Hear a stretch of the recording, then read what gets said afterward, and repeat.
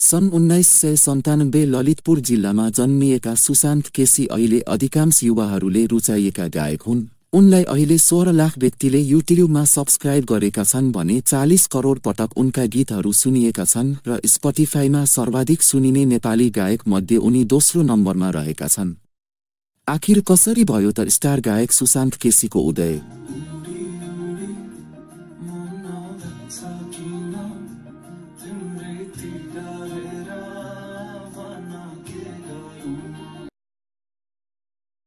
सानैदेखि गीत सङ्गीतमा रुचि राख्ने र मिठो गीत गाउने सुशान्त केसी 12 कक्षा पश्चात साङ्गीतिक यात्रा अगाडि बढाउने कि व्यवसायमा स्नातक गर्ने भन्ने दोधारमा थिए।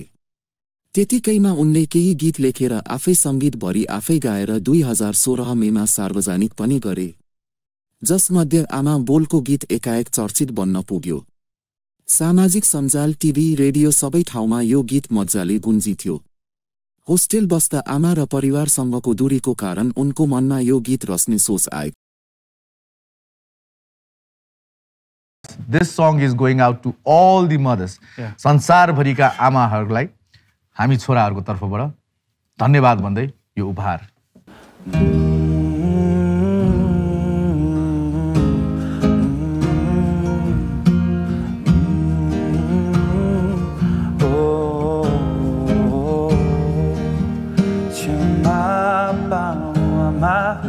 तिमीबाट गल्ती भए तिम्रो मायाको आभार म आजसम्म बाँचिरहे। क्षमा पाऊँ बुवा, तिमीबाट गल्ती भए तिम्रो मायाको आभार म आजसम्म बाँचिरहेको थियो। उक्त गीत हिट भएपछि उनी आफ्नो पढाइलाई अघि बढाउन अस्ट्रेलिया लागे। सुरुमा बिजनेस सम्बन्धी अध्ययनरत सुशान्त पछि सङ्गीतमै स्नातक गर्न थाले। एउटा मात्र गीत हिट भएर सुशान्तको साङ्गीतिक यात्रा उकालो लाग्न निकै नै कठिन थियो। पप सङ्गीतमा निकै नै प्रतिस्पर्धा थियो र पप सङ्गीतमा 101 हस्तीहरू दर्शकको मन जितेर बसिसकेका थिए। यस्तोमा सुशान्तलाई आफ्नो नाम स्थापित गर्न गाह्रो थियो, तर उनले हार भने मानेनन्। 2018 साल उनको करियरको टर्निङ पोइन्ट बन्यो। उनले निकालेका 3वटा गीत सुपरहिट भए। मायामा, मुस्कुराएर, बेहोस यी 3 गीतले एकै वर्षमा रिलिज भएका थिए र सबै गीत धेरै नै रुचाइयो। त्यसपश्चात सुशान्त दर्शकमाझ अझै लोकप्रिय र परिचित हुन पुगे। उनको फ्यानबेस पनि बढ्न थाल्यो। बिस्तारै सुशान्त केसी कन्सर्टमा पनि जम्न थाले। 2019 मा उनको साथीप्रति समर्पित मन छुने गीत रिलिज भयो, जसको भिडियो पनि निकै नै अर्थपूर्ण रहेको थियो। कोहीलाई भन्नु छ ठुलो मान्छे, कोही भने घडीसँगै बिताउँछन् जिन्दगी जसरी, तर साथी भए हुन्छ सजिलै। यो गीत इन्टरनेटमा निकै नै भाइरल भयो। 1-2 दिनमै यो गीतलाई 10 लाख बढी दर्शकले हेरे र मन पनि पराए। कोही साथी छुटिएर टाढा जाँदाको पल यो गीतले झल्काउने थियो। साथी गीतपछि सुशान्तले निकालेका हरेक गीतले 10 लाख भ्यू सजिलै पाउँथ्यो। सुशान्तले अब आफ्नो सङ्घर्षको दिन फर्केर हेर्न पर्ने थिएन। उनको करियर अझै द्रुत गतिमा अघि बढ्यो। हरेक वर्ष उनले हिट गीत दिँदै गए। लिरिकल गीत नै बढी रिलिज गर्ने सुशान्त केसीले 2021 पछि भने म्युजिक भिडियोमा जोड दिन थाले र 2022 को सुरुवातमै रिलिज गरेको सानो सानो कुरामा पनि तिमी रिसाउने भए गीतले फेरि एकपटक तहल्का मचायो।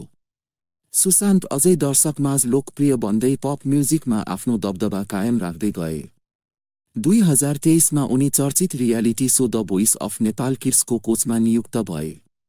उनले त्यहाँ पनि बाल प्रतिस्पर्धीलाई राम्रो प्रशिक्षण दिएर प्रतिभाशाली बनाए र त्यहाँबाट पनि राम्रो प्रशंसा बटुल्न सफल भए। उनलाई नचिनेकाहरूले पनि त्यस शो पश्चात चिन्ने मौका पाए। त्यसपछि आउँछ उनको मेगा प्रोजेक्ट सारङ्गी।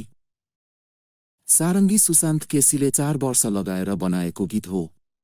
यो गीत रिलिज हुनु 4 वर्ष अगाडि सुशान्तले उक्त गीतको केही शब्द गुनगुनाएर सामाजिक सञ्जालमा हालेका थिए, जुन दर्शकहरूले निकै नै रुचाए र उक्त गीतलाई बनाउन निकै नै मेहनत गरेर कुनै पनि कमी हुन नदिई 2023 जुनमा उक्त गीत रिलिज गरे।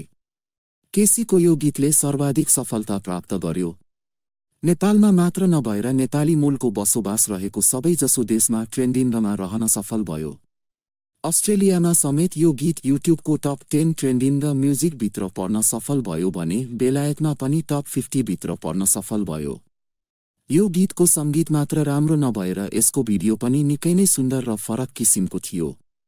यसरी आमा गीतबाट उदाएका सुशान्त केसी सारङ्गीसम्म आइपुग्दा करोडौं दर्शकको मन जितिसकेका छन्। उनको विशेषता के छ भने उनी आफै गीत लेख्छन्, आफै सङ्गीत भर्छन् र आफै गाउँछन् र दर्शकले मन पनि पराउँछन्। उनको उदय हुनुमा परिवारको सहयोग, उनको मेहनत, उनको टिम मेम्बरहरूको मेहनत र लगनशीलता, दर्शकको माया र भाग्यको पनि साथ छ। उनको केही गीतहरू निराशाजनक रूपमा असफल पनि भएका छन्, तर पनि उनी निरन्तर रूपमा दर्शकलाई गुणस्तरीय सङ्गीत दिन लागि परिरहे। युवा, बालबालिका र सबै उमेर समूहले सुशान्तलाई उत्तिकै मन पराउँछन्। सुशान्तले उदाउँदै गरेका पप कलाकारहरूलाई पनि निकै नै प्रोत्साहन गरिरहेका छन्। कुनै समय अत्यधिक विदेशी गीत सुन्ने पुस्ता पनि अहिले सुशान्त जस्ता धेरै गायकहरूको उदयसँगै नेपाली गीतमै रम्ने गरेका छन्। नेपालमा अपार सफलतापछि अब भने सुशान्त अन्तर्राष्ट्रिय कलाकारसँगको सहकार्यमा विभिन्न भाषाको गीत बनाउने तयारीमा छन्।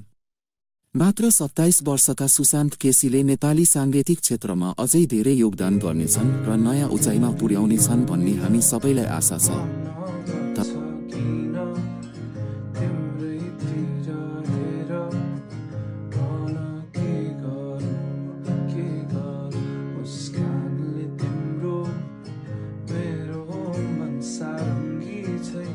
आज बस्नु